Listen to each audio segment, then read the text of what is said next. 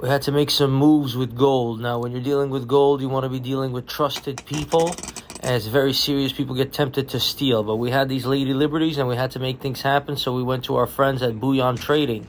We pick up gold in the millions from this source. They know us, we know them, and we make things go. But in this particular case, we had to pick up the Lady Liberties to set in these 14-karat gold frames. They are tension set.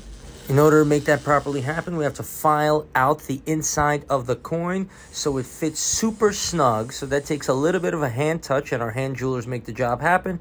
And then once you get the right fit, you're able to hammer it in, and you have a 14-karat gold frame with a 22-karat gold coin, which contains 1 ounce of pure. You can find the coin on TraxNYC.com. Thank you for watching.